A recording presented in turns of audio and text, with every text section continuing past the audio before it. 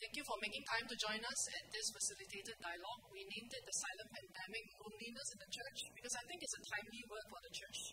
At this time in history, having come out of over 2 years of isolation due to the pandemic, and as we start on-site services, I think we're all grappling with what it means to do church in a new way in these new times. So before we get started, I'm very privileged to invite East School President, Reverend Dr Tan Soo Inn, to just say a few words and to open us in prayer. Shall we welcome him? Welcome. It's my prayer that you will be greatly, greatly blessed this afternoon. The speakers this afternoon are practitioners.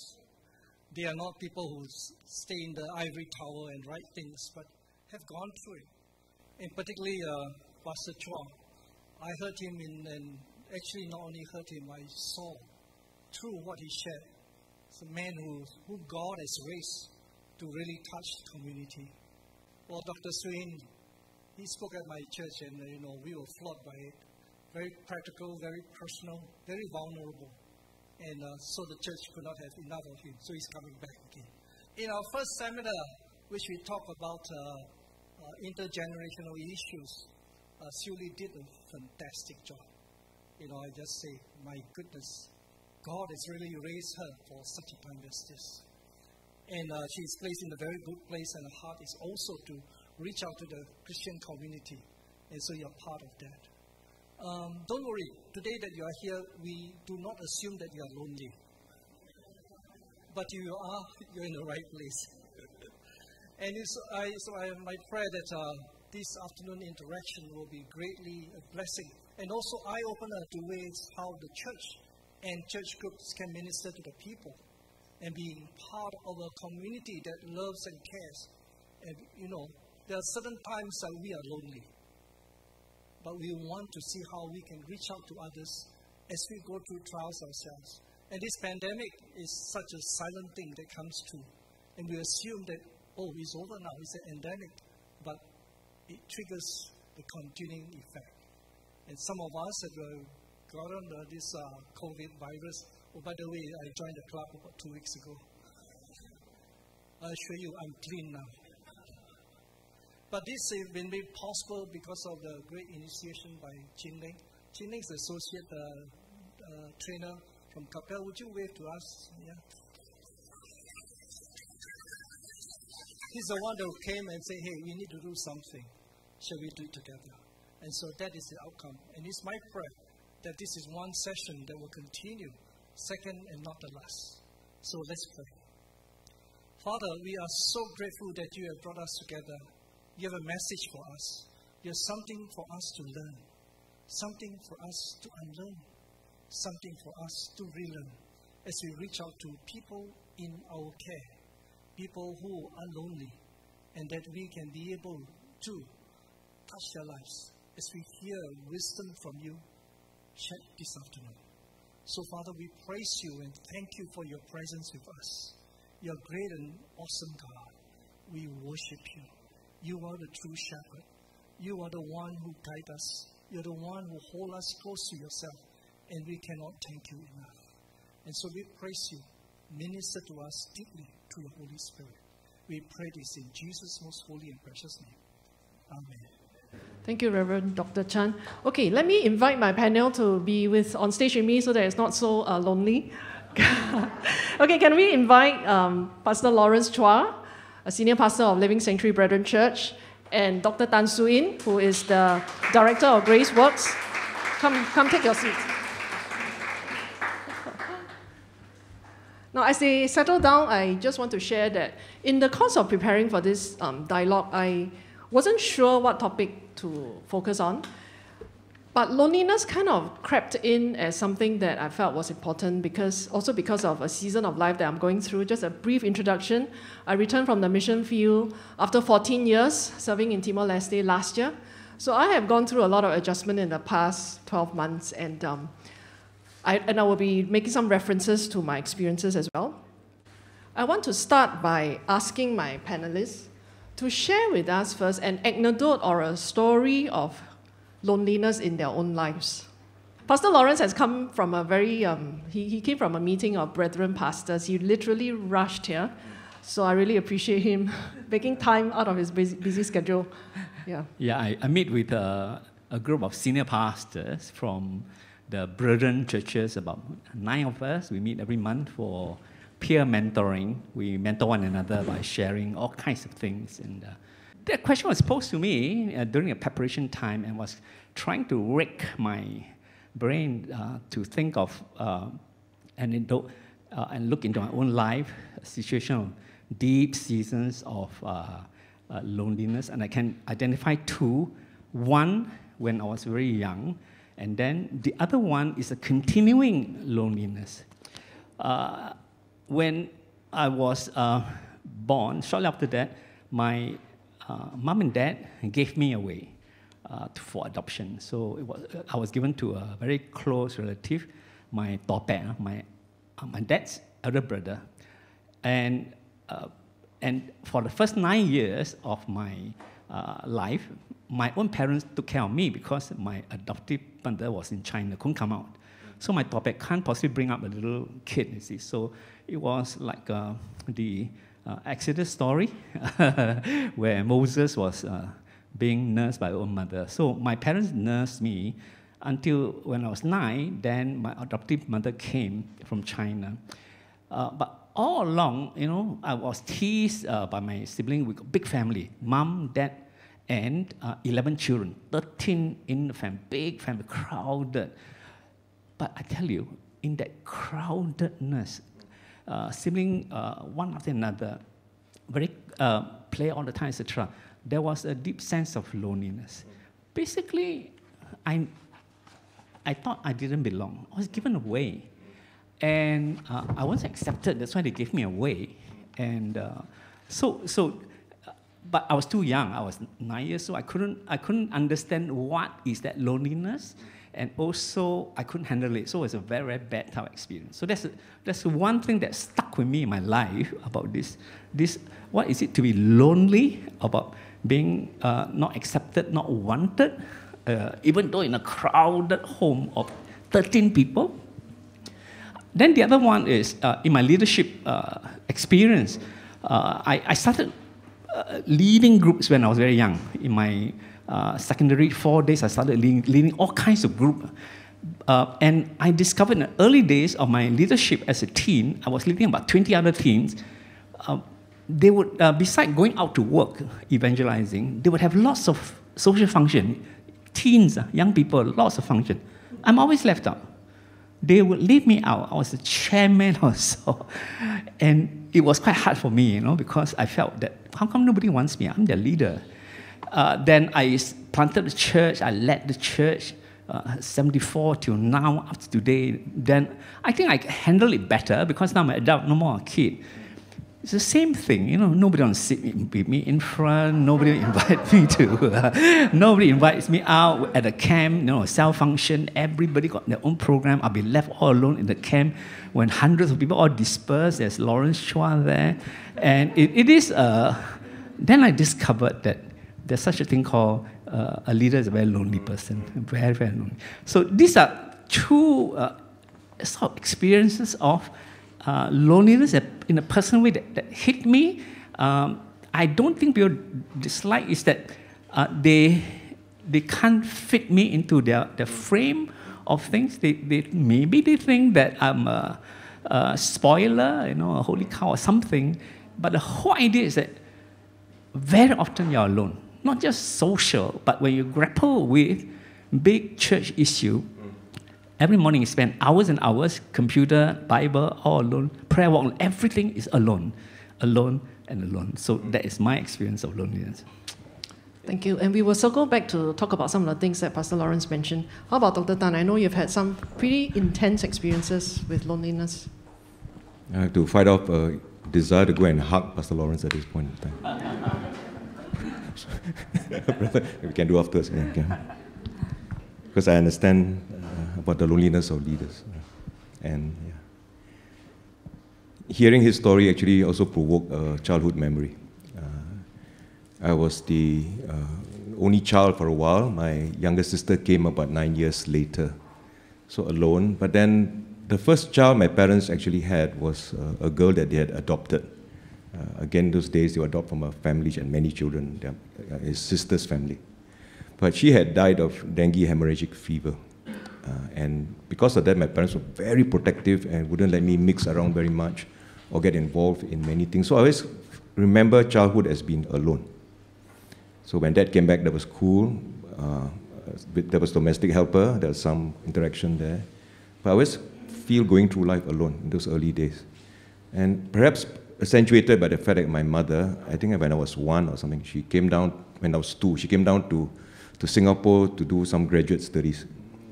It was a big sacrifice on her part. By getting that extra certificate, she could go to a bigger job that provided money for the family. So it was a sacrifice on her part. But again, I felt alone with Dad, but Mom wasn't there. So childhood memories of being alone, playing alone, they buy you toys, you play alone. Then another experience of loneliness, actually I'm an extrovert, and maybe as a reaction to my childhood, I do not know, but I actually make friends easily. And normally I'm not alone. But then various key transitions in my life made me alone. I just named one. One was the death of my first wife. When you become a widower, suddenly you find yourself in a club which is very select. Very few people are in that club, and they don't know how to reach out to you. They care, but when they try to care, you know they don't understand, because it's such a unique experience. There were 1 or 2 brothers who were also widowers, and they really helped.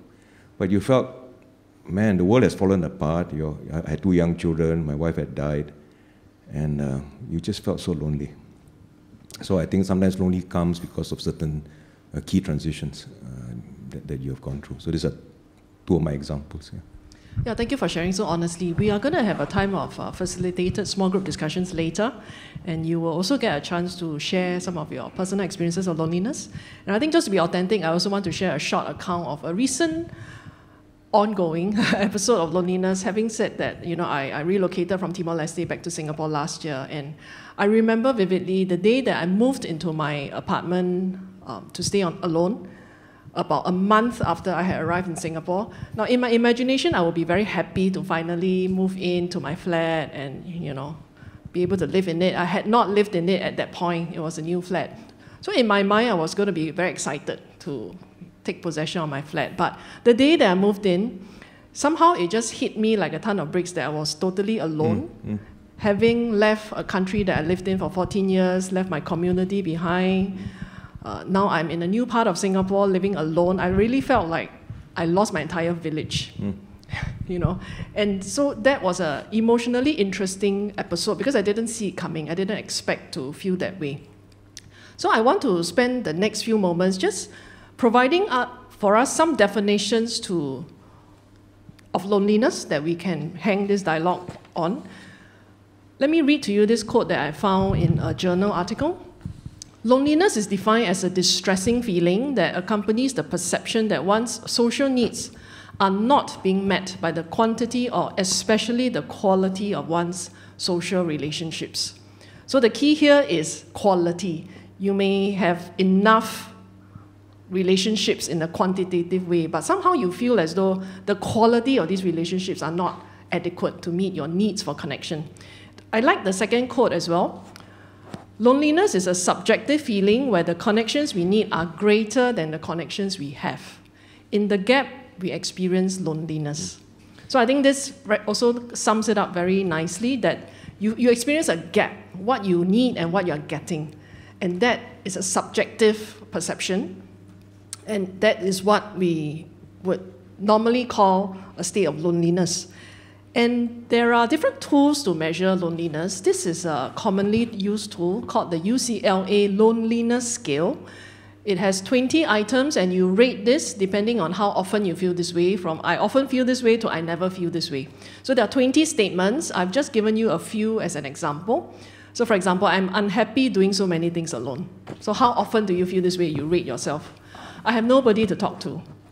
I cannot tolerate being so alone. I lack companionship, and so on and so forth. Now, this resource is on a Padlet page that I will tell you about later, so you will get access to it, and you can use it maybe even in your small group or in your ministry to rate yourself in the context of your small group, and then maybe you can open up conversations. Now, on this note, I want to come back to the panel.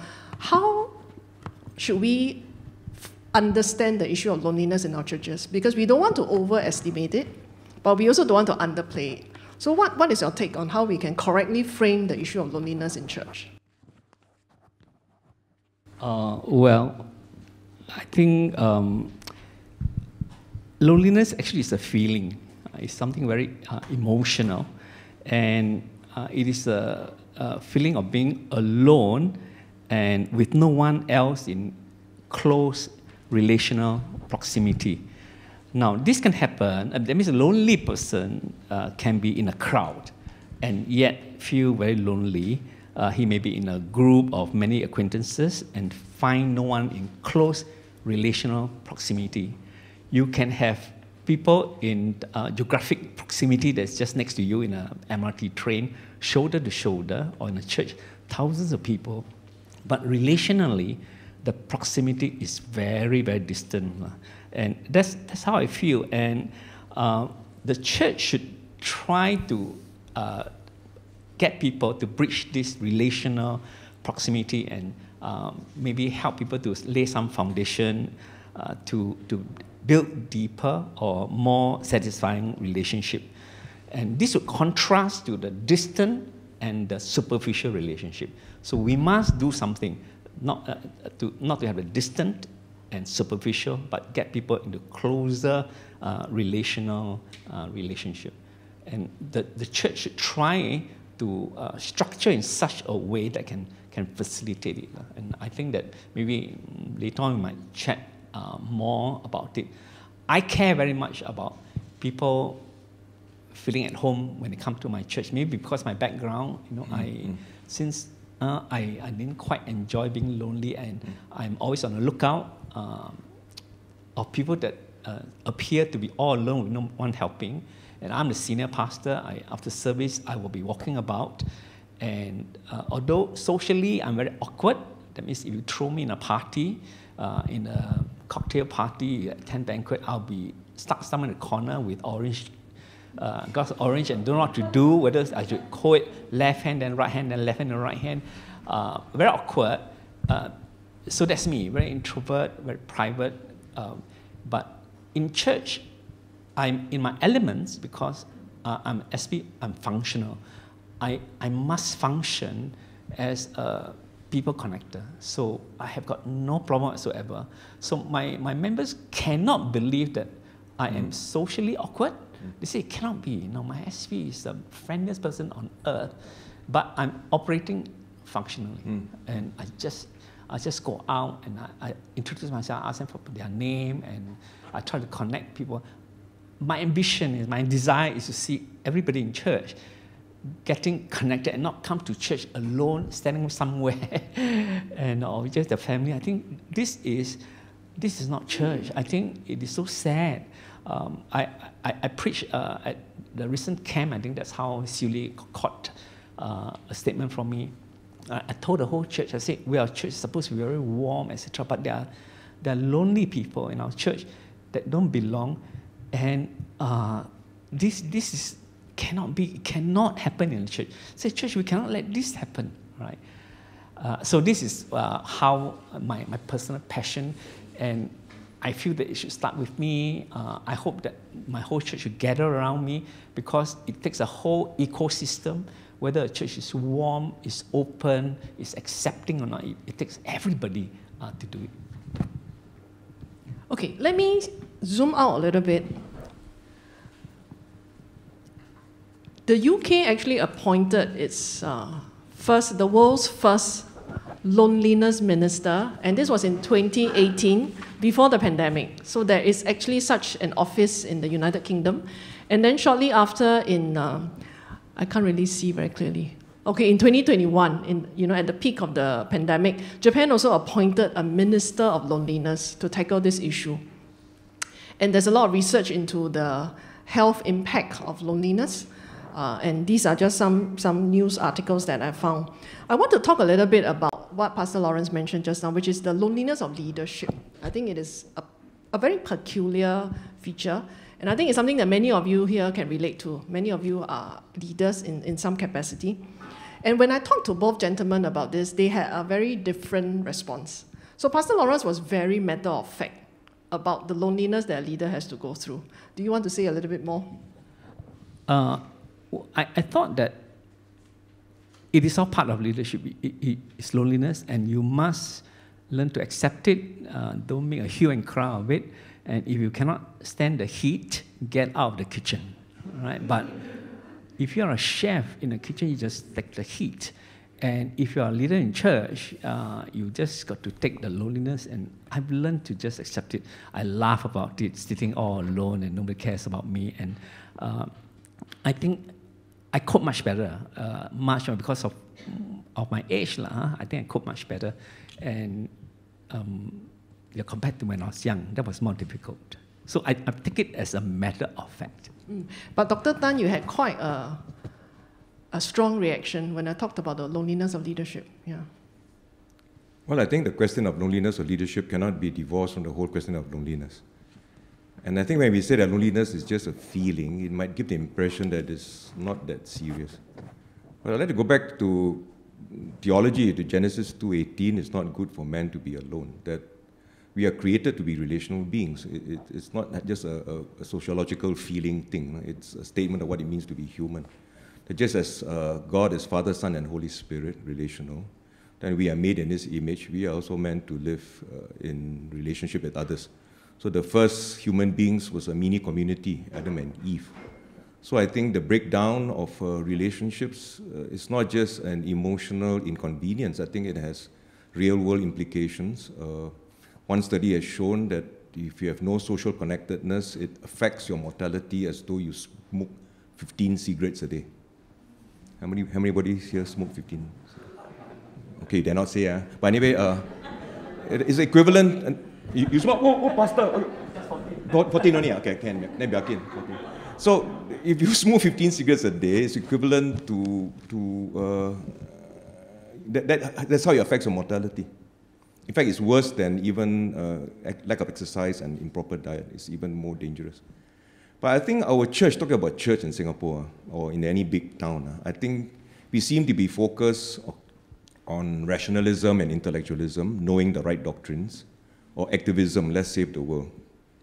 So know the right knowledge, save the world. But we talk about relationships, but in de facto, it doesn't really happen in our churches. It's mentioned, but to me, it doesn't really happen.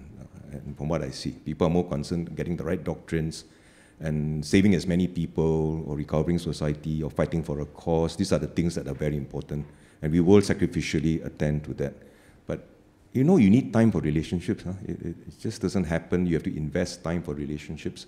And by de facto, maybe it's a Singapore culture. Productivity is our religion. That has crept into the church. Getting things done, be efficient, knowing the right doctrines. These are the important things. So I think relationships are lost by default. And so talk about loneliness in church. We come to church. The main thing is to go through the program, get things done. Then you go home again lonely. So not everybody as tough as him. So there is a real concern for me, because when we are not connected to others in any real connections, it affects our flourishing, not just as Christians, as human beings. We are not flourishing because we are walking through life alone, and this is not right to me. I think the revolution of going away from loneliness must first be theological, that we are really convicted that we should be walking together with other people. It's not just a reaction to some sociological thing, and really providing the kind of platforms, whether it's cell groups, small groups, or whatever, there must be a platforms where people can really know and be known. A friendship is a one where I have time to know your backstory and you know my backstory, your joys, your pains. Even listening to Pastor right now, I get a snapshot of how tough his life was. But that's what makes us friends. I know about him. He knows a bit about me. And as you continue this journey, as we swap stories, we will get to know each other better. But this hardly happens in church. So much of communication in church is highly transactional. If you talk to people only when you get things, hey, next week you can lead Bible study or not? Then when a leader talks to you who never talked to you, when you get suspicious, how are you? Why? No lah, I just concerned. You want me to teach Sunday school? Is it? No lah. Okay, can you teach Sunday school or not? Well, yeah, they don't really care for you. So they said that the church is friendly, but they are not really friends. The church is friendly. They will help you, but they are not really investing time in connectedness. I think this is a major struggle with the church today. And there are many in church who are as lonely as the world outside, if not worse. Now, going back to the question about leadership, I agree that by de facto, by being a leader, there are certain things you cannot share with others. And people will perceive you in a certain way. Not that you want to be, but people see you in that way and they keep you at a distance. This is part of the price of leadership. They didn't show us the small print. We didn't realize it when we become leader. As a leader, I go back to my own church. Some of my friends begin to shy away. So last time when you were a friend, you mingle with us. Now you go and mix with other people. Say, I passed on my bopian, I have to mix with them. I said, no, you're not a good friend anymore. Oh, I had to go and do damage control with all my old friends. But that's because I became a pastor now, leader now. So they view you differently. I can only say that leaders, therefore, must form friendship support groups of fellow leaders. Probably from other church, maybe. 2 or 3 where we sit down and we are not reverend this or pastor that, we are just brothers and then share our tears and our joys. I think we desperately need this, and I feel very, very moved when I hear your story, Pastor. I think it shouldn't be. I know you can tahan, but it shouldn't be. And we should help leaders find the kind of connectedness they need to find the support they need to survive in the long haul. Whenever I hear of famous leaders fall into sin or that, I always ask myself, they are probably tired and lonely. They are probably tired and lonely. And they have no support of friends who treat them as equals and able to hear their story and able to encourage them as a friend. That's my suspicion. Once in a while, this famous saint fall down. So I suspect you go beyond the surface, they're all lonely and tired. I know many leaders in Singapore are, especially the most successful ones, are lonely and tired. And no, I don't think that's God's will, and it will lead to all sorts of dysfunctions. Yeah, I appreciate this conversation because I think there's something we can all take away, which is to see our leaders in a new light.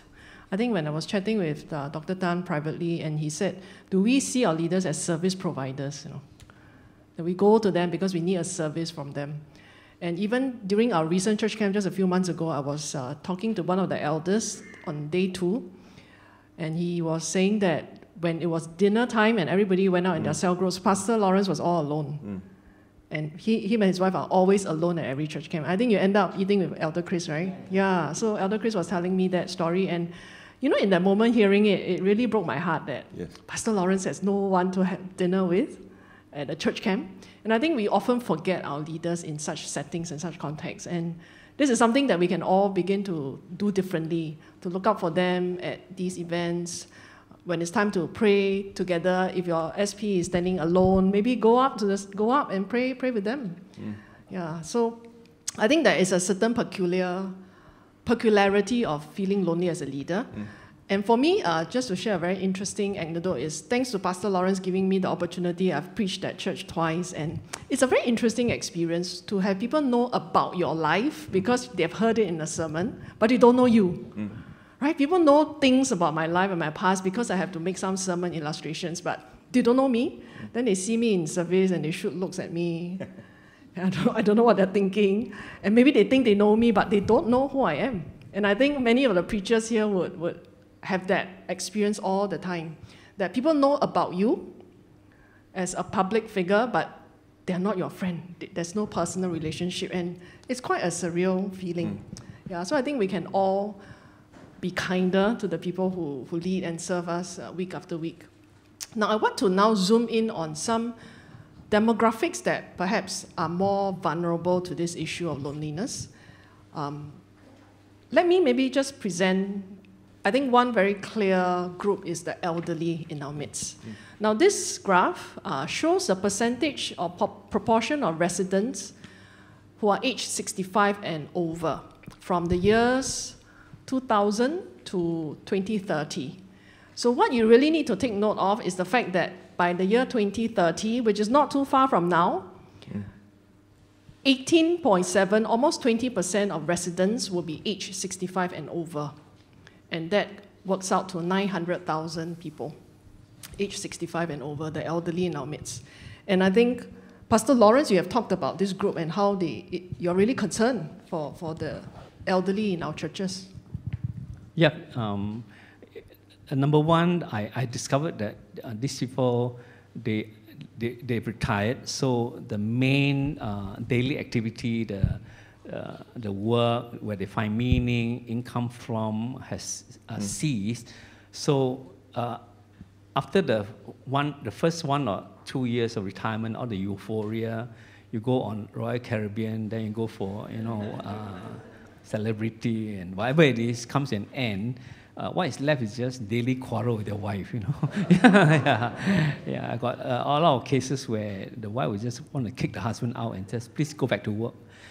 So I find that they get into very typical problem. A whole long list, whole books, but basically they're lonely, they are bored, they wake up and how many hours can you spend on Straits Times, etc. And then they lack significance. And I have a heart for them.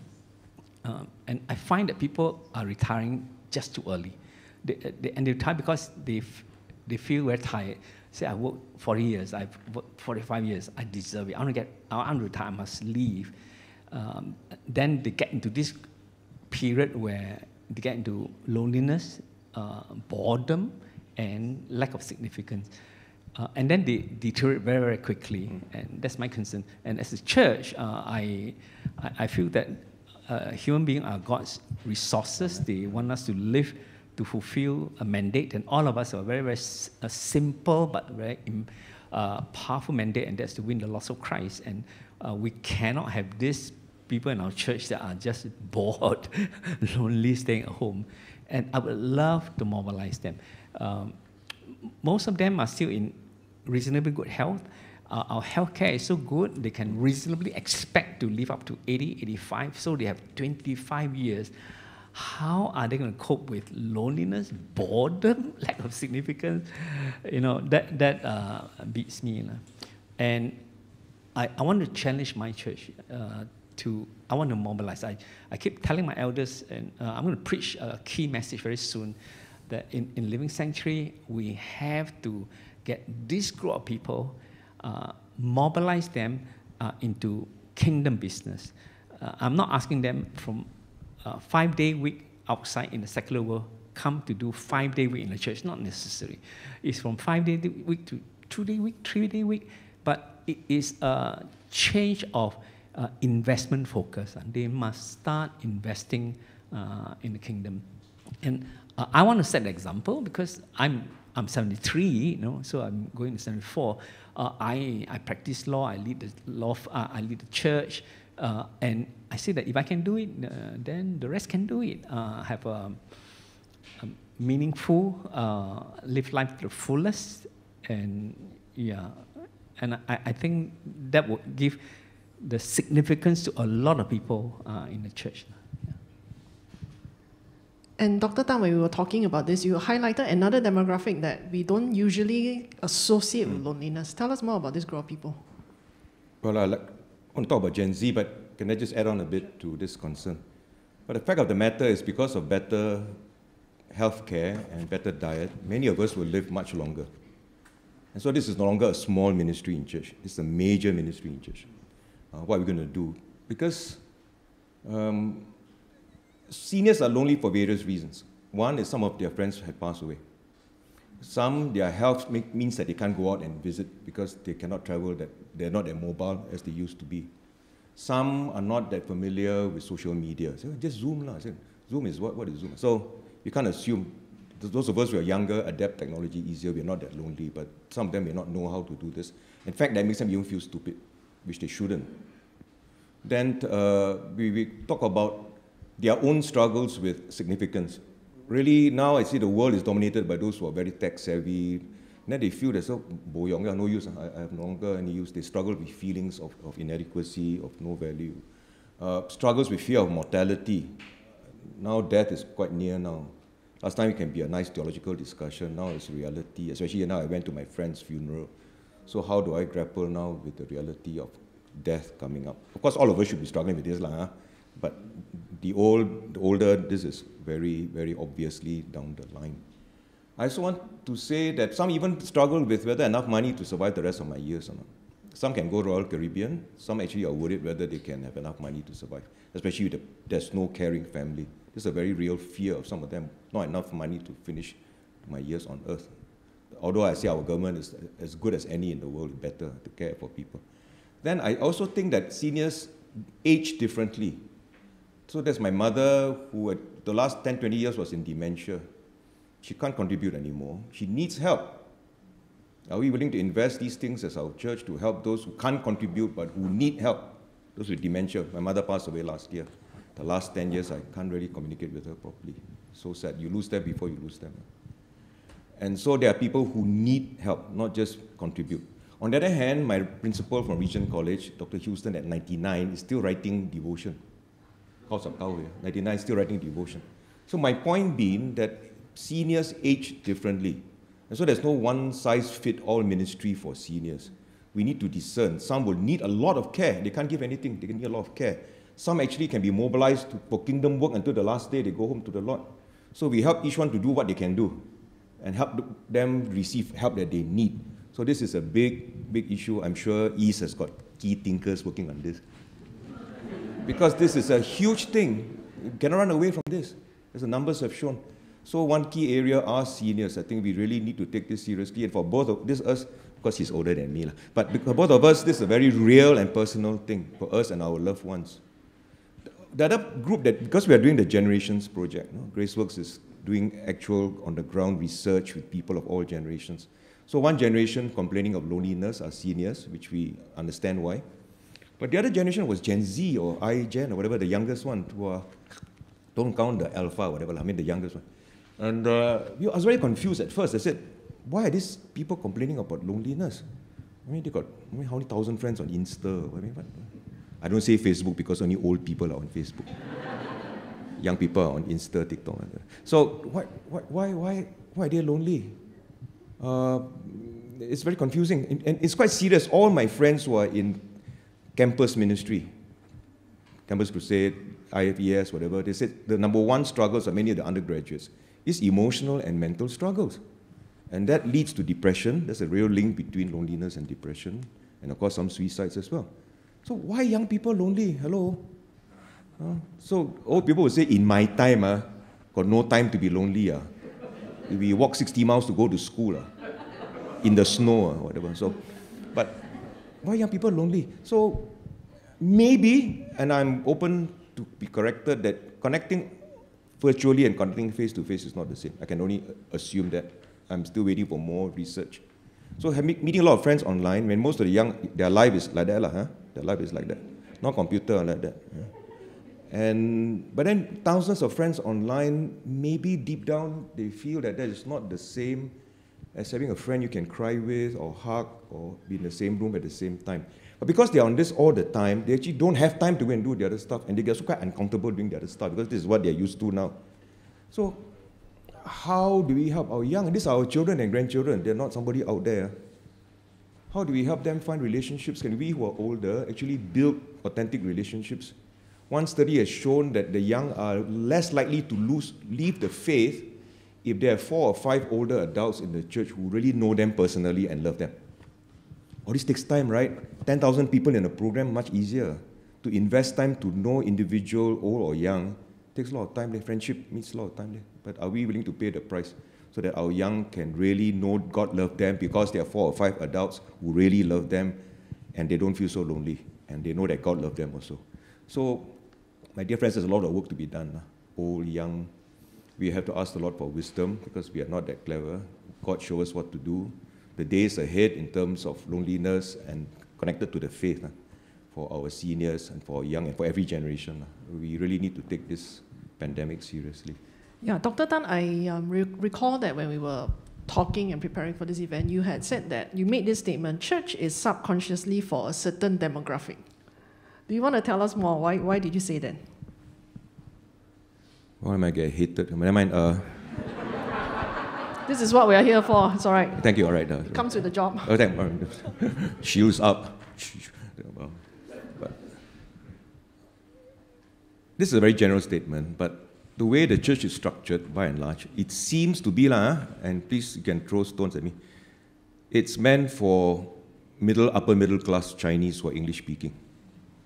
So you don't fall within those demographics, kind of hard to fit in. Other races, because Chinese speaking too have their own community, but somehow it seems that what counts are the English speaking middle class.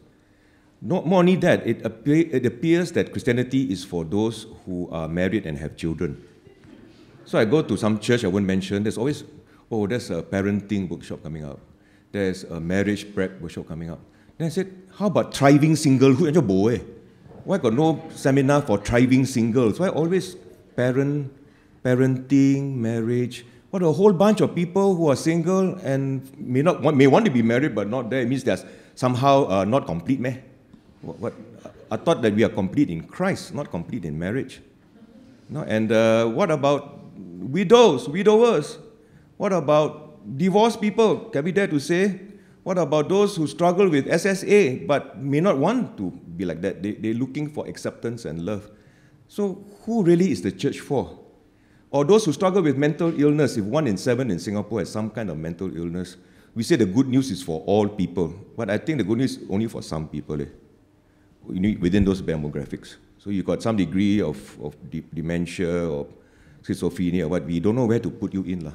So we let the institution take care of you, but not the church. So the church is good news for all or only good news for a certain type of people, whether it's racial, economic background, in terms of your marriage or singleness or having children. It's really very tough for certain people during Mother Day, Father Day, very tough. As a pastor, I'm always very sensitive. I said, God gives us different experiences and all are valid. I don't want to just talk only about fathers. And those I want to be a father but cannot, how? Or my child has died, how? So, brothers and sisters, let's open our heart a bit more, open our eyes a bit more, and really make the church inclusive for all people so that nobody is unnecessarily left lonely. We can do better. Let's do better. Yeah, thank you. On that note, I also want to present you with another statistic. And this one, there's a lot going on, but what you really just need to notice is that the orange bar is the proportion of singles amongst our resident population in 2020. Right? The blue bar is the proportion of singles in 2010. You have the males on the left and the females on the right. In the middle is the age column. So what you really need to take note of is the fact that the orange bar is longer in every column, in every row, right? So what it means is that across every age bracket, proportion of singles has increased from 2010 to 2020 for both men and women, right? So that coupled with the aging crisis in Singapore means that we are going to have a lot of aged singles. Yeah. Right? The writing's on the wall, and we should not be caught by surprise. And I think as a church, we need to take note of the environment that we operate in. And certainly, I think Dr. Tan has also pointed out other vulnerable groups that sometimes we don't think about so consciously. So in terms of demographics of concern, in the few months that I've been working at Capelle Consulting, I've learned a lot of content for myself as well, because I mixed around with trainers and consultants. And one of the things that I've been exposed to is this thing called design thinking. It is a method that is user-centered, so it thinks about the people you are serving. And one step is something that we call persona mapping. That means you think about the groups of people you are serving, and you think about who they might be, and you map out personas based on your observations of these people. So for example, if I attempted a persona mapping of people who might be feeling lonely in church, you might have a widow who says, I live alone. I have no one to talk to throughout the week. You might have a young adult who says, I won't go to services if I cannot find a friend to sit with. This is actually what my friend has told me before. If I cannot find a friend to sit with, I don't go to service. You might have a mother of 3 who says, I have no time to talk to anybody at church because I'm so busy keeping track of my children, right? Dropping them off, picking them up. You might have Ravi, a professional, who says, I dash in and out of services, I don't stop to talk to anybody. And a single who says what Dr. Tan has said, church activities are mostly for couples and families. So this step in design thinking, sometimes it helps me to take a step back to think about the people in our congregation, rather than we take the perspective of our programs are like that or our models are like that, so you've got to fit us. But actually, these people may not be as visible as a large, happy family with 3 or 4 children, but actually, numerically, they could make up a lot, a high proportion of our congregation. Now, we're going to transit to the next part of our program, and we're really, we need to make time here. So church as a community of faith. So Pastor Lawrence, what is your vision of how church should be? As a senior pastor who has led a congregation from a small congregation to what it is today. Yeah, I think when we started with just 25 members, it was very, very easy, very close in relationship, 7 days a week. But now we're into what? Pre-COVID, we were in the 1,800. Now maybe about 1,500 is a lot more difficult. And one has got to be very intentional. The thing about a community in church is that it's never static. We don't declare a start date. My church living sanctuary is admitting members 1st January. You apply and it closes 15th January. Don't ever come again, all right? Because then this is my group I work with. People come in, people go out, the young, the old, and it is, it's a very fluid community. So that makes it a lot harder. And newcomers can come anytime. And some stay long and some don't stay too long. So managing a community of faith and trying to get everybody integrated into the community is very, very challenging. So the best is just to make sure that there is a process. I feel that our church has a process of welcoming people, making sure that the whole atmosphere of the church is very warm, and then after welcoming the person is to try very hard to integrate that person so that she can belong to a small group and get to know more people. And several ways of getting them involved, whether it's a small group, encourage them to serve. We always feel that if you serve in any ministry, the whole ministry itself becomes an oikos, some family. And the trick actually is to get people to go into smaller group where there's a greater opportunity to establish relationship. That's what we hope to do. Of course, in the larger context, a church, you can design a church whereby you come and there's fantastic worship. You enter, all the lights goes off, the group light comes on, fantastic worship team, and it's like concert. You get so charged up, and then once it goes, everybody goes back, and so it is. It's not organized for relationship to even get started. So we want to get out that and make sure that experience is only part of it, but there's another very important part, for example, to facilitate interaction. So in our church, we hope to give you a very good worship experience, but after worship, we have what we call a melting pot. We have a huge kitchen, we serve a lot of food, and we have a big eating area, and hundreds of people will just stay back and eat and talk, and we think that is important. And because it creates opportunity for relationship to form. And then you organize cell group, etc., but that's quite standard. But the philosophy behind whether you are doing ministry and encouraging people to network is an important value system. So for example, on Sunday, my kitchen department, melting pot person, I've got some issue with the leadership, and this new guy comes in and he told me, he said, Pastor, I'm prepared now to come on staff and take care of the whole melting pot. We call it melting pot. There are 40, 50 people in the whole ministry, the cook, the server, all kinds of people in this department.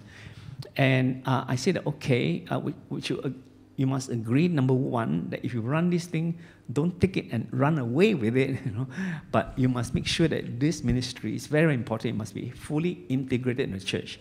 Do you agree? Say, yes, you agree. I said, number two, the people that you work with are not just to cook, serve food, but they are members of a flock, and you must consciously help everyone to integrate with one another, because that's what church is all about. We want to help people to form relationship and not just to make you cook food and to serve on Sunday. Do you see it? Do you agree? So at the back of my mind, everything must boil down to getting people to find, to form, and to grow in relationship. Because when you are in relationship, people, you need people to co-create joy. I mean, you cannot be happy alone. I mean, not easy lah, huh? Some of us can listen to music and then go to the balcony, and all our neighbors start calling IMH, you know. But when we go eat together, you need two persons to talk, etc. And there's a co-creation, and we need relationship that is encouraging, that is affirming. But you don't encourage yourself and affirm yourself very much, right? I mean, I don't look in the mirror every morning and say, Lawrence, I hereby affirm you that you're such a handsome man, you know. But to have friends that, when you're in a relationship, that's where this thing takes place. This, I'm encouraging, I'm affirming, you are encouraging, you are affirming. And this is what makes, help people to find the significance and meaning. So that's why you need people. To encourage you, to affirm you.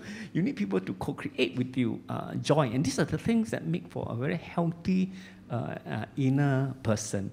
And I think that the church is the best place to find this relationship.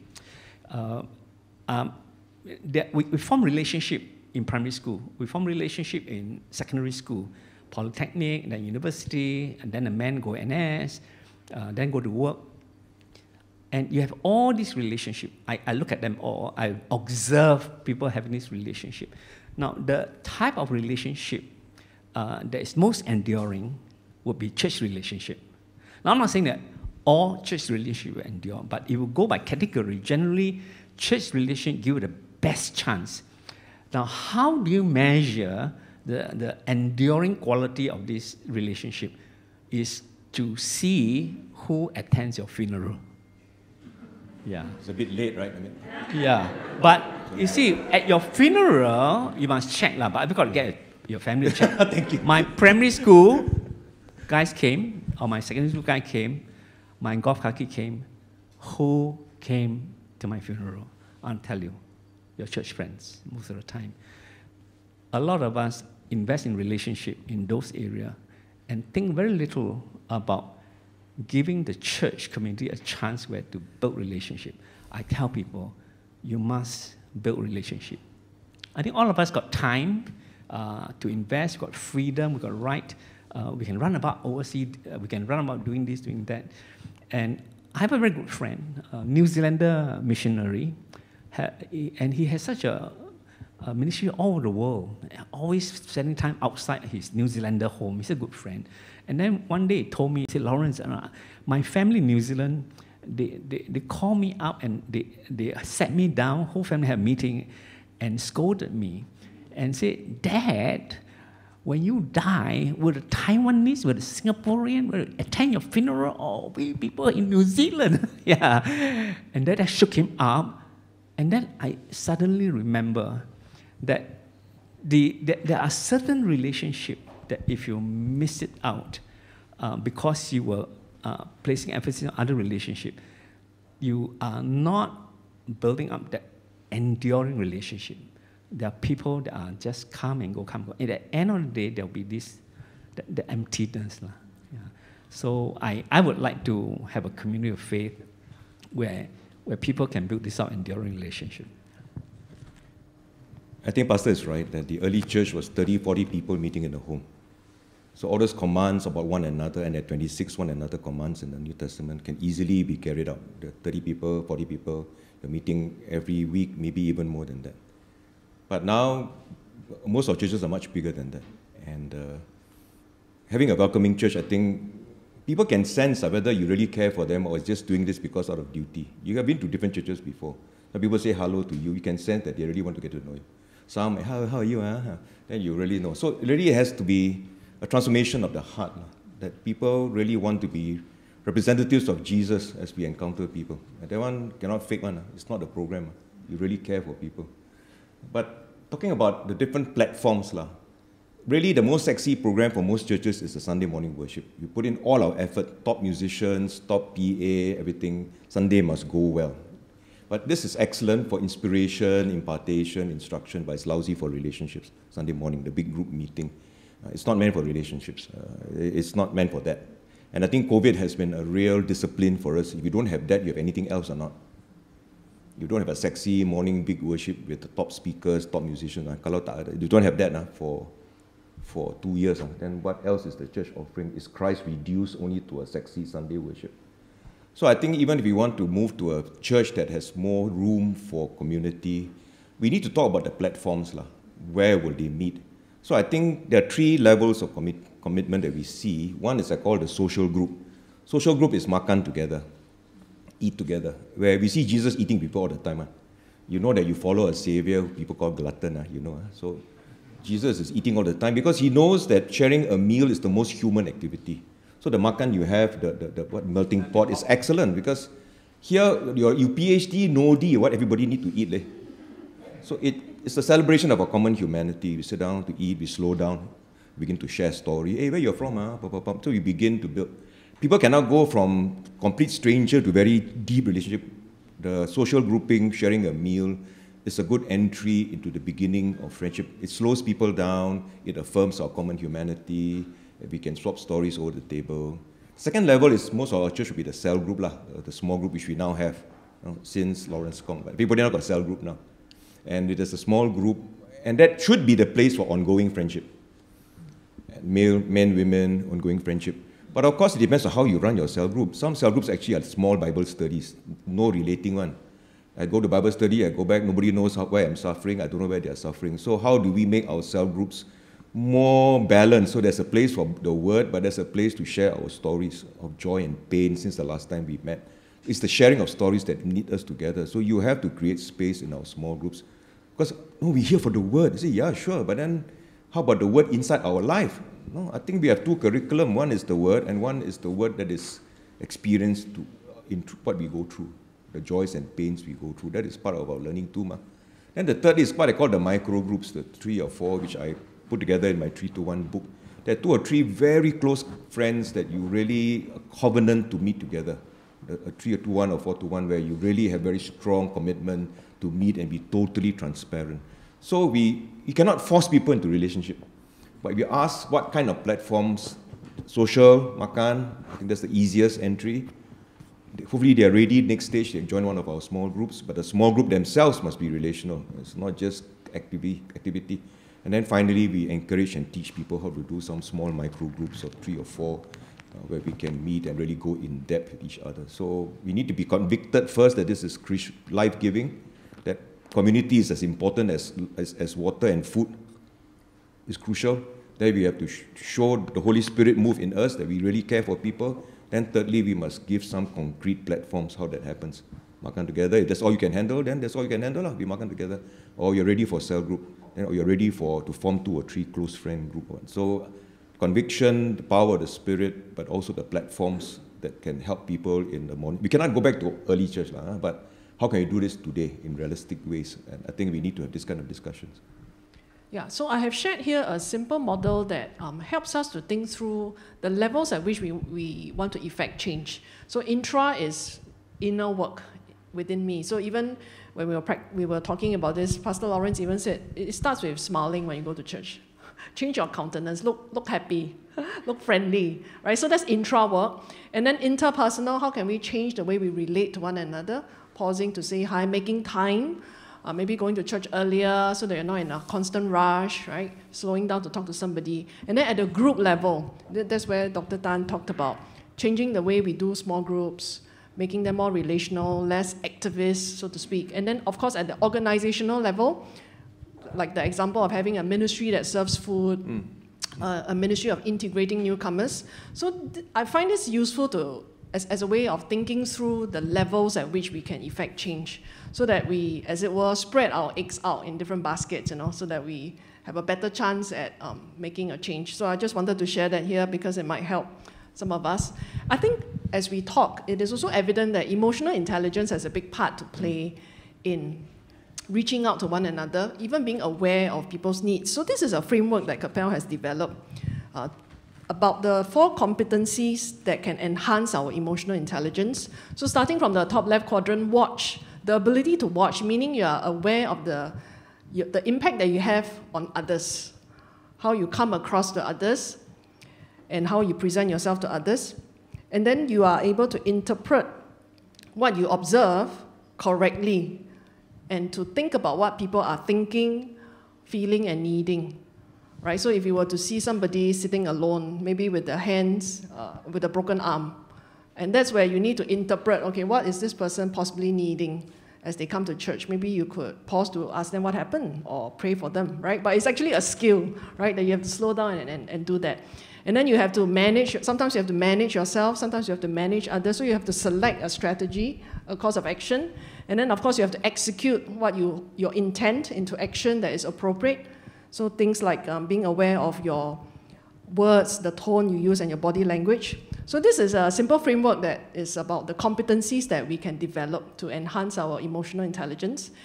Now, we talked about church as a community of faith, but church is also a community of friends. I think that's also the vision that we have for church. And I share this quote. I think it's an important one to frame this part of the dialogue. Social contact does not necessarily buffer one against loneliness, because the experience of loneliness seems to have more to do with an individual's perception of the quality of social interactions.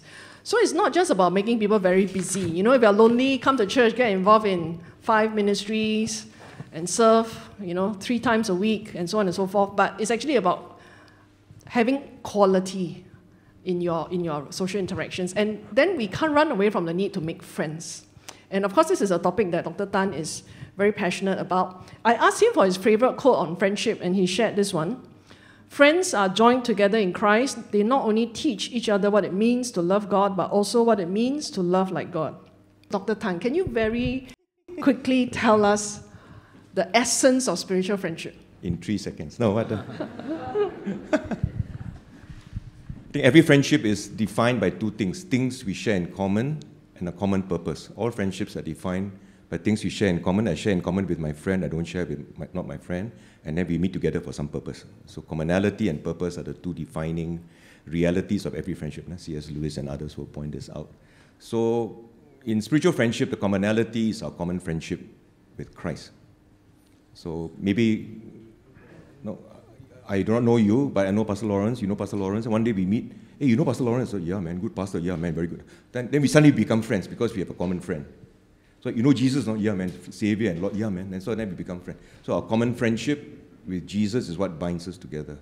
But then the common purpose is that as friends, we help each other follow Jesus.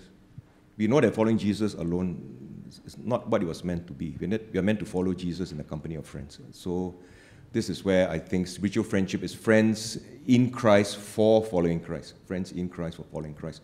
But of course, like that, I can say like that with 1,000 people. So that's why I mentioned about the 3 levels. You cannot be in-depth friendship with many people. We don't have the bandwidth for that. Even Jesus wasn't. So Jesus had ministered to the masses, but he ministered to the 12. Then he ministered to the 3, Peter, James, and John. So spiritual friendship of a certain depth, I think you have to be very choosy. Who are these 2 or 3 that will help me to finish my race in Christ? Then I must have some healthy small groups as well. Then, of course, in general, I connect with everybody. Some of you are meeting for the first time. If I can encourage you, I will. And if you can encourage me, I will receive that from you. So that is people we meet along the way. And we should be friends with everybody in that sense. But ongoing friendships, friends in Christ, to help each other follow Christ, I think it will be the small group and the micro groups. A small group and 2 or 3 very close friends. That's my understanding of spiritual friendship. I share here a quote that I found, which I think is a good way to think about what friendship is, because it's progressive. Right? The highest friendship demands growth. It must be progressive, as life itself is progressive. Friends must walk together. They cannot stand still together. For that means death to friendship and to life. And I think Pastor Lawrence and I have talked about how sometimes we end up forming cliques that stay stagnant, and it's so hard for other people to join you. We are running out of time, but I think this point is important, and I want to give Pastor Lawrence some time to talk about this issue of cliques. Yeah.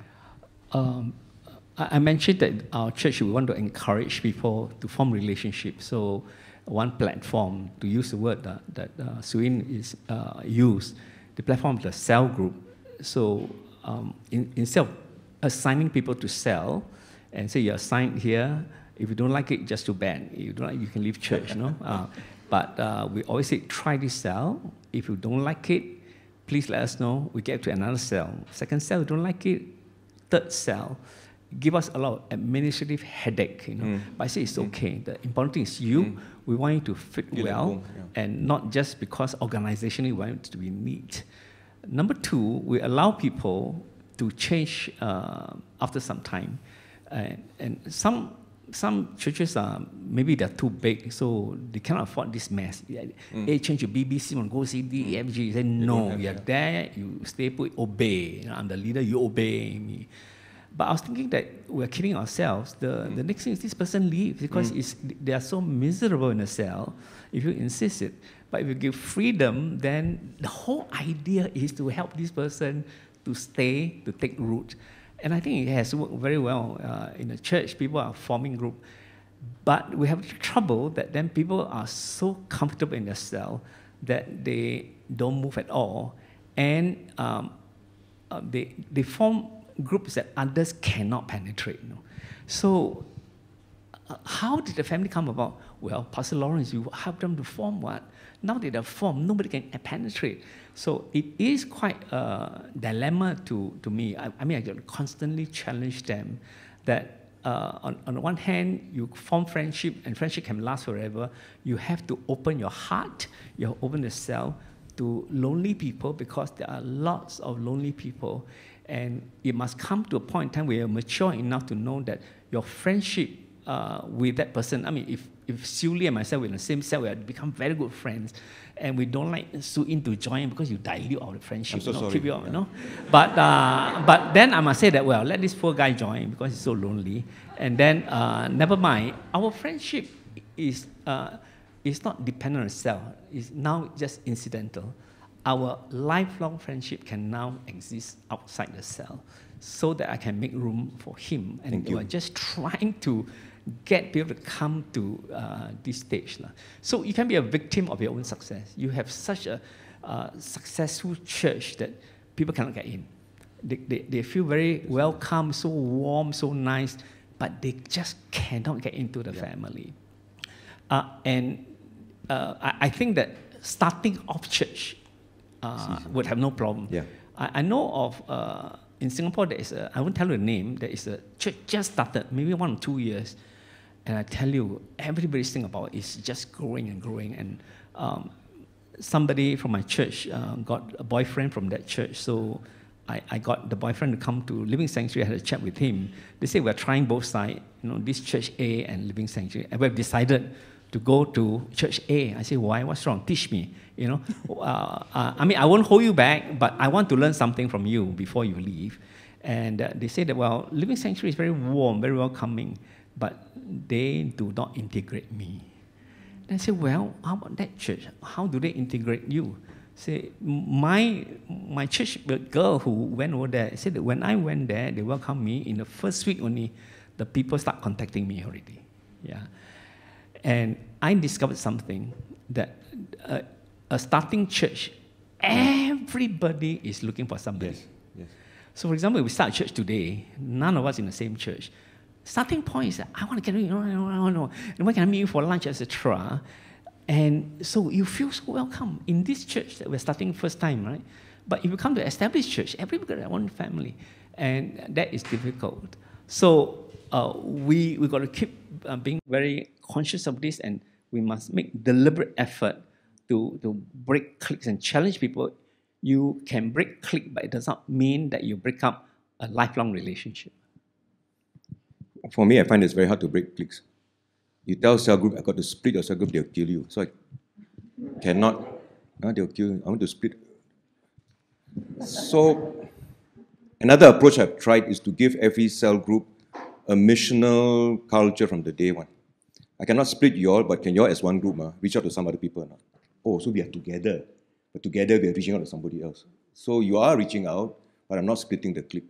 Because it's very hard. People love each other, they've been together through thick and thin and all that. Especially after 6 months, got new convert, we split you. So these are people have been building a relationship. It's very hard. So one is to remind them that their relationship transcends the group. That is one way.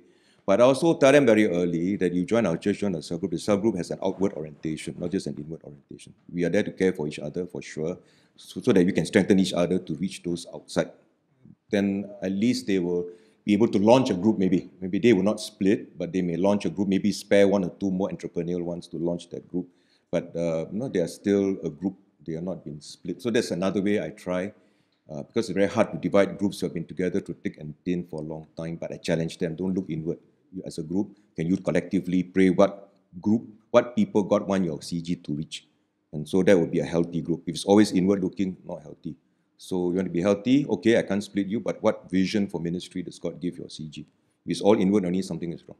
Okay, on that note, we are going to split you out with the mission to make some new friends. All right, now if you look at your name tag, it is color-coded, and that is the group that you are in, as well as this map shows you where to go. In each of your group, there will be a Capelle staff who will be facilitating discussions with you. So we encourage you to open up and share based on the questions that you'll be given. Okay, welcome back. If you are ready, you may start to scan the QR code here and access the Padlet page where you can put in your thoughts. I hope you had a good time in your discussion groups. When I did my first facilitated dialogue in March with Pastor Eugene Siew and others, after the event, I had a time of debrief with Pastor Eugene, and he made a very interesting comment. He said that there are some conversations that will not happen unless it is a facilitated conversation.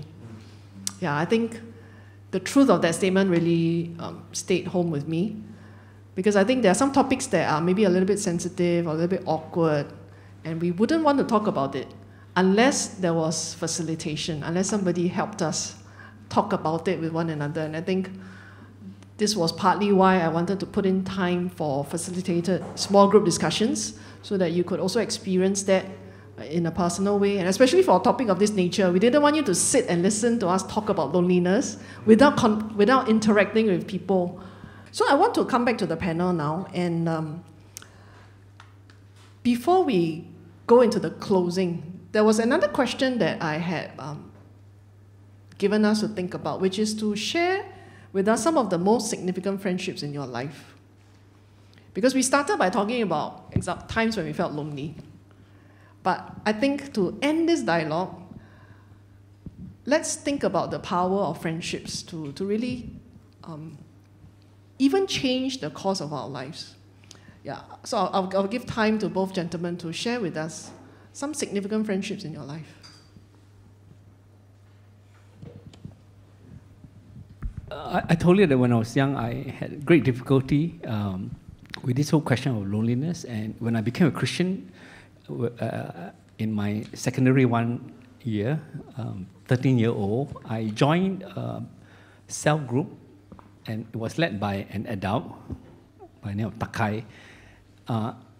And I related to him. He was like a father, like a cell leader, like a friend to me. And it's a very special kind of friendship. He doesn't look at me as a friend because I was a small boy, you know. He was just a cell leader. But in my heart, I worship him, you know, really worship him. And because he led, he held the group. The group was where I get my friendship from. After 1 year of leading us, one night at a cell group, we said, okay, guys, my girlfriend and I we decided to leave Singapore and to migrate to Hong Kong, take up a post. Do you know that my world collapsed? Yeah. Number one, I couldn't believe that it can happen. It cannot happen. I mean, this thing doesn't happen in Christianity. A guy cannot just say, I go away. That was, on one hand, a very significant friendship. On the other hand, was such a disappointment. I just couldn't understand that you can be abandoned. Of course, now that I'm leading a church, I found leaders stepping down and a whole group disintegrating. I tried to get them back, but they're all crushed. They say, we have been abandoned, we have been abandoned. And I realized what is the meaning of abandonment when a cell leader comes up. So I think friendship that's broken can be quite devastating. That's one significant event that clicks. The other one was in my late teens, early adulthood, God gave me a fantastic friend. And we spent hours at this talking, and then the friendship broke. It's a man, okay, man friend. I was so broken and that how could this great friend of mine begin to turn away?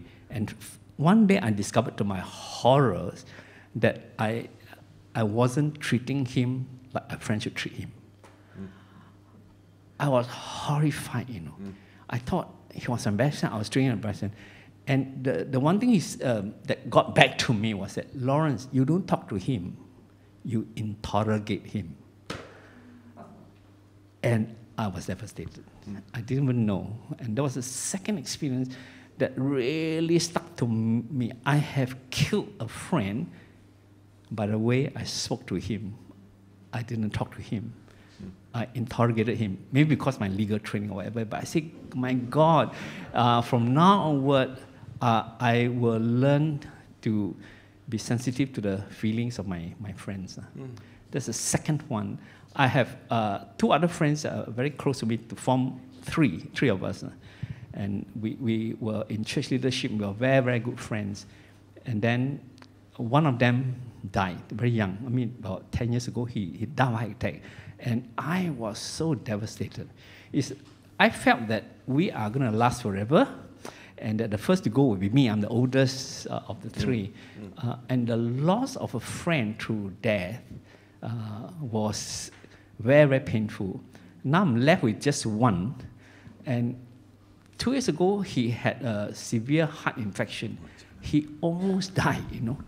I went to the ICU, I scolded him, I said that you cannot die, you know. I was so angry. There was this righteous anger in me that I felt that I've come to stage that maybe I would even lose, I would really, really be no friend, you know. But he survived, and today he's operating at 25% capacity, still a friend. But these are experiences of friendship that really sticks with me, and the fragility, you know, the pain that you go through, your mistake, you know, you're losing them. Well, I suppose makes me for who I am. Now I have to ask the Lord whether I should have lunch with him more often or not. I feel so silent. But maybe what you've just shared is a reminder that no earthly friend can replace the friendship of Jesus. Earthly friends, sooner or later, they will leave, and some of us have lost people that we love dearly. One of my best friends 2 years ago came out from the same village in Penang, and he passed away. You know, we reached a stage of life where we say goodbye more often now. So only Jesus. And I think the best friendships on earth point us towards the friendship of Jesus. And Jesus will be with us in this life, the life to come, Jesus. Before I go on, my wife reminded me, when you share words like 3, 2, 1, people don't know what you're talking about. So it's actually a book that I've written. $12. 3, 2, 1 means, when I talk about spiritual friendship, people say there's a good idea but got no time. So I said, how about 3 friends meeting 2 hours once a month, can or not? Over a makan. Then they think 3 friends, 2 hours once a month over makan, can lah. So it's been around for some time, and it's helped some people find friendship. So there's some copies. It just lay out the theology and the practice of close friendships. In terms of close friends, like I said, I lost one a few years ago. Same age, we went through school together. It's very unreal when these people who are so dear to us have passed on. And if they're in the Lord, then I say one day we meet again. But friendship, I think of 2. One is a friendship group I started when I was in Singapore. I've always believed in micro groups, 2, 3 to 4 people meeting together. For one thing, it's easier to find a time to meet. A big group, or find common time to meet in Singapore. Then I had some in Malaysia, where when I came down to Singapore, I prayed that God would give me one here as well, because I know how critical it is for my own life that I walk with friends, critical. So we prayed for about a year. I didn't have then. So I felt convicted to approach, for some reason, Kok Hyang, leader of crew then, and then Doug Edmund, leader of NEF. So they also were at a stage of their own journey that they felt the need for spiritual friendship. This one is a God thing, not I do one. So we met for a meal and said, what do you guys think? We meet once a month just to help each other on our journey. And they felt convicted in their heart. Friendship cannot force one. You commit yourself to each other because you want to covenant with each other. So we met for many years, until Doug had to go back to the States. But that was a very powerful group. And I'm saying this because it's not always about chemistry. We didn't have any pre-existing chemistry. We didn't know each other very much before. So I think I understand the power of chemistry, but sometimes I think you can build chemistry by being empathetic, by being encourager. We build a connection. I may not know you very well, but every time we meet, I listen to you, I empathize, I encourage, and I receive your ministry to me.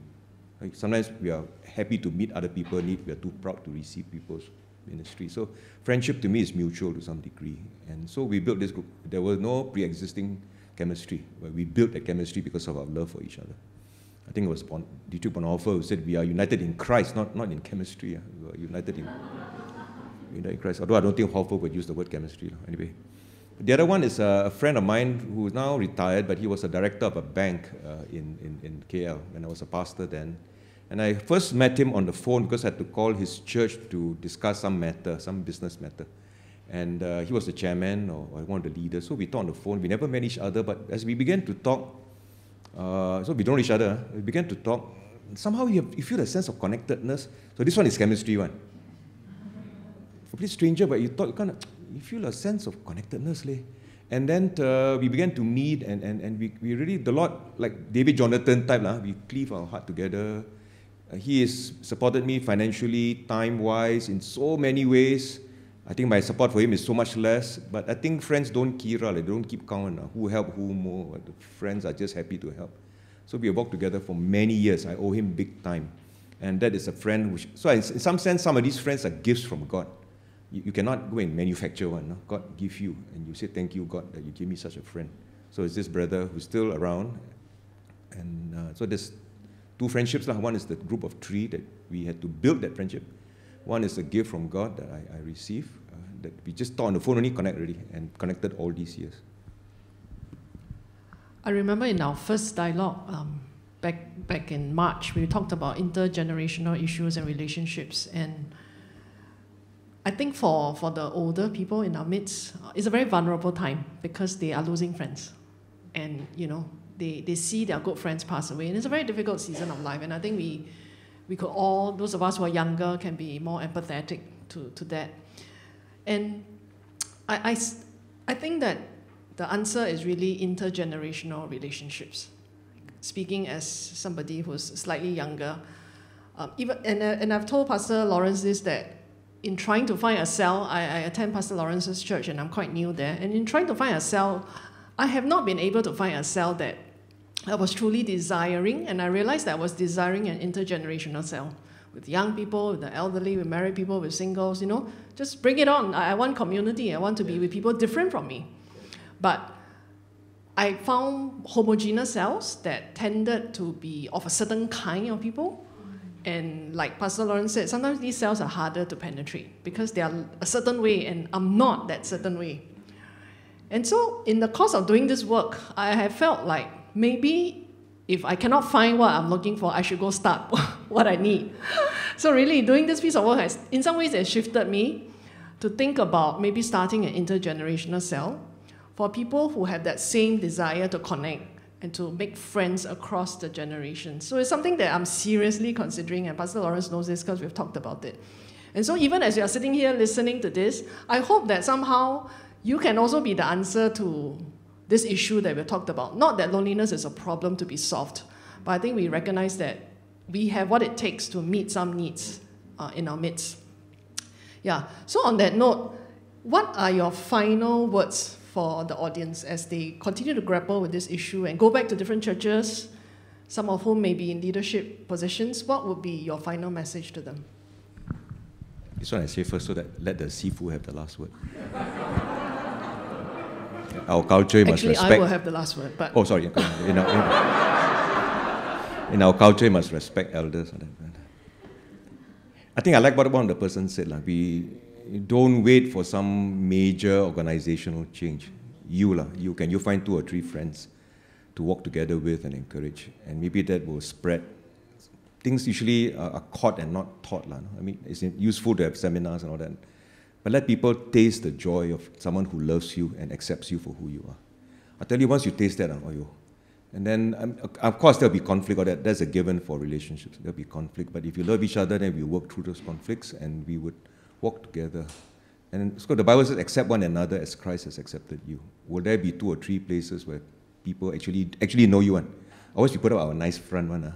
People know you and love you, and then we help each other become more like Jesus. So I said, yes, we need organizational change, but usually things start from the ground up. This weekend, you go and find 2 or 3 friends, ask the Lord to show you some people from your list. Or hey, you haven't talked for a long time, you want to makan or not? Then I said, hey, nice day, hey, how about we do this once in a while, once a month, or we makan and encourage one another. You'll be surprised what may happen. Someone may be waiting for your call. Somebody got to start somewhere. That one you got to be big, thick skin and start. Some may say, I don't need you. Okay? But then some may say, well, I've been really lonely and I really needed someone to talk to. I don't know who to talk to. You get that as well. So let's start from the ground up, and then we see what happens. We need organizational change, but let it start with you. Sounds like some kind of slogan. So let it start with you. Okay. I think all of us do need friends, and we must recognize that. Therefore, if you have no friends, you have to go look for friends and not wait.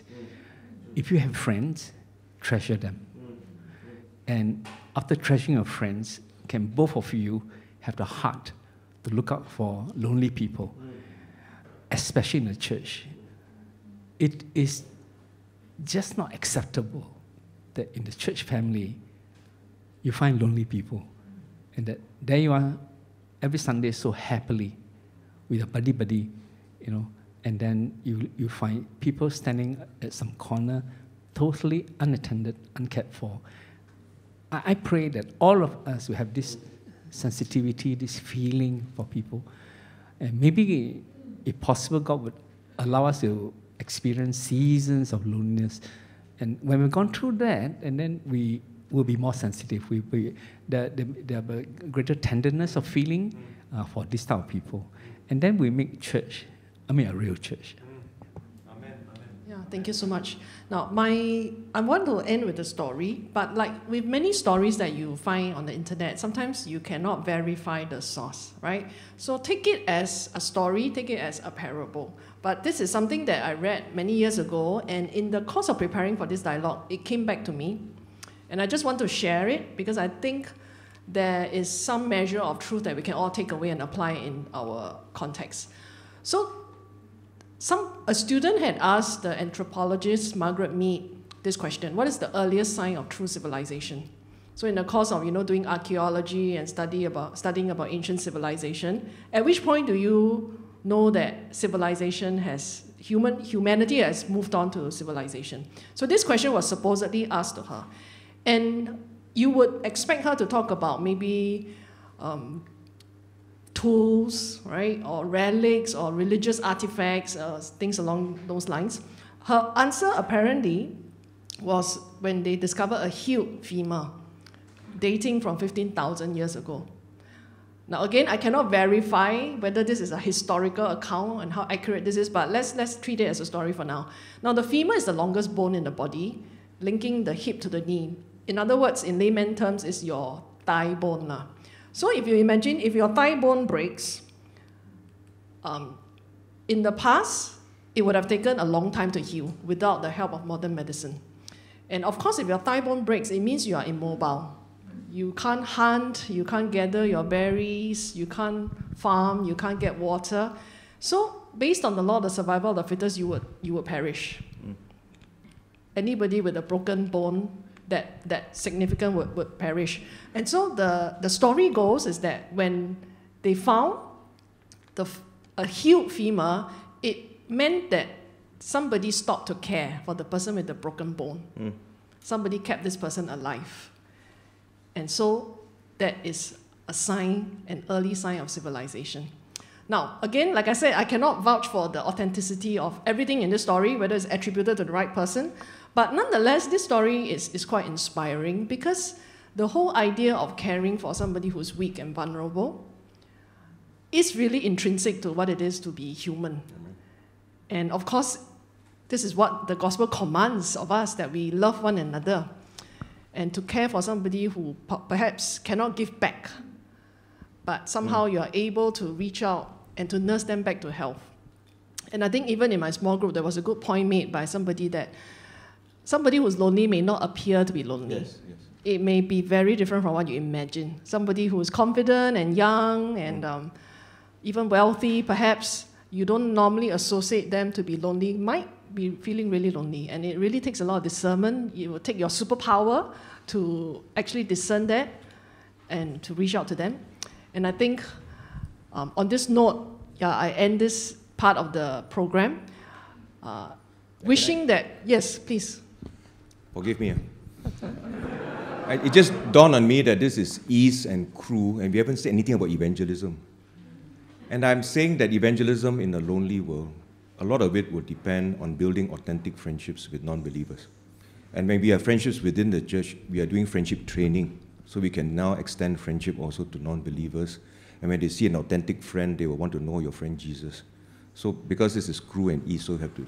So I'm saying there is a connection. It's not just in-house only. Love each other within the church, which is critical in itself, but I think it is also training to reach those outside the church. So this has implications both in and our ministry, our evangelistic ministry. I just wanted, sorry, I just definitely. Need to say that. Thank you for making that point, that really the end goal is that we learn to love one another, especially those who need it most outside the church. And we start by working on ourselves within the church so that we're all healed up and strong, and that we can really be obedient to the Great Commission, as you have pointed out, that really is the end goal. To glorify God through our relationships. All men will know you are my disciples if you love one another. So I really thank the panel at this point. Would you join me in appreciating them? You may take a seat so that... So with that, we have come to the end of our event, of our time together. And I want to give the time over to Reverend Dr. Chan again to say a few words in closing as well as to pray for us. Shall we welcome you? I think all of you enjoyed tremendously today. Would you offer them a great thank you? Well, I came to this seminar. I didn't know that I'm going to save money. I saved $12, 3 to 1. So no need to buy lah.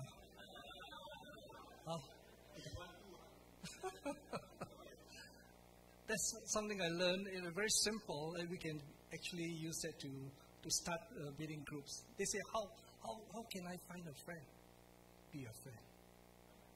Be a friend. And so how do I stop my own loneliness? Look for someone who's lonely. Touch his life. And the reward is just amazing. So thank you so much. You two have been sharing deeply. I cannot tell who's older, but maybe one is pretending to be younger.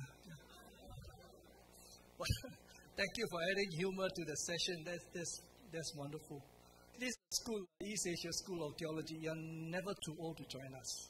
Our aim is a holistic approach to evangelism, touching the heart first. We do not believe in information per se. We believe in transformation.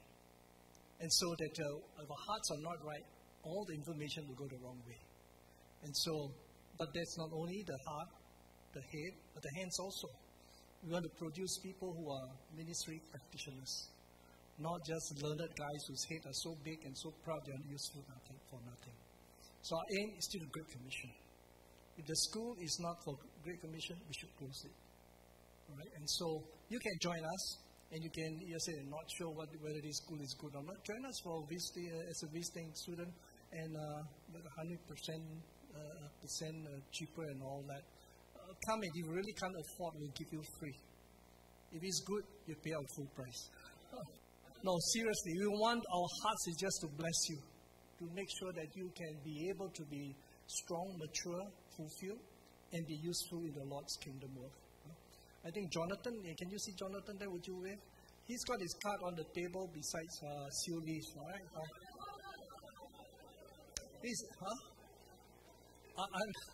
I'm making more announcement because I do not want you to feel lonely. Okay. All right, so we need you to come so that we will not be lonely. Again, thank you so much, Capelle, for being a blessing to us. Their hearts to bless you. So please look up the notes that they give you. And she said that we are going to write a note. She didn't say give you a gift, but just a note to tell you all the stories. That'll be worth more than the gift. Let's pray. Father, we are so grateful that you have brought us together. A divine appointment. That our hearts are refreshed. Our minds are filled with ways that we can be able to deal with loneliness in ourselves. And especially help others who are lonely. Lord, we belong to a church, all of us here, who know you personally as Lord and Savior. And we know that you call us to love so that we will prove ourselves to be disciples of Jesus Christ. And Father, you have called us also to one call, the Great Commission, so that we can be able to spread the good news, that others who do not know you can solve this problem permanently so that they do not have loneliness, but they have you as Christ, as our Lord, as our Savior, as our shepherd, as our friend. Thank you for reminding us to our brother, Dr. Tan, and for the many ways that we have learned from them. Great ways. Help us to remember. But not only to remember, but to practice. So part us with your blessing, Lord. We pray this in Jesus' name. Amen. God bless you.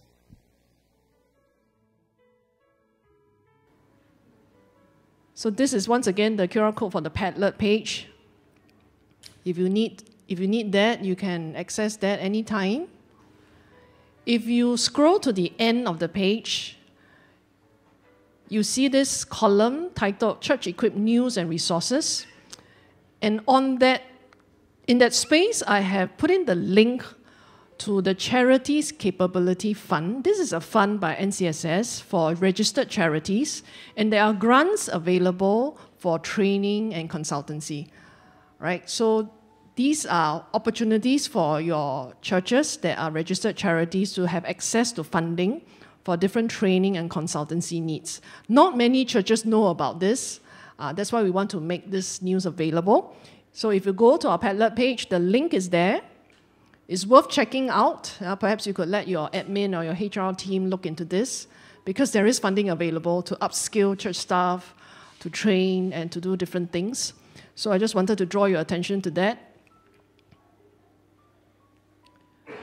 All right, so this is the link to the NCSS webpage, and you can also shoot an email to enquiries@ncss.gov.sg. So all that information is on the Padlet page, but I just wanted to point this section up to you. If you are interested to read up more about the issue of loneliness in the church, there is a special discount when you buy these resources from the website, from the media ministry or crew. Right? So that's the QR code for the online store. There is also a special promotion because East is celebrating its 30th anniversary this year. So each regular course will only now cost $30, taken for audit in this academic year, which is from July 2022 to June 2023. So you have huge savings of up to 88% off per course, right? So if you're interested in some self-learning, you can check out what East is offering. And there is a special promotion because of the anniversary celebrations. Yeah. And finally, again, we are so grateful to East for making it possible for us to be here. We literally took over all of their space during the breakout rooms. So we thank you for the generosity, and there's really been a lot of back-end work, preparing your name tags, setting up, preparing the tag team. They're doing a recording of the event as well. So East is a very, very important partner in making this happen. So if you want to say thank you and give them a love gift, please do so. You can always indicate where you want the money to go to, whether it is for student aid or most needed. So we are really grateful to East for making this event possible.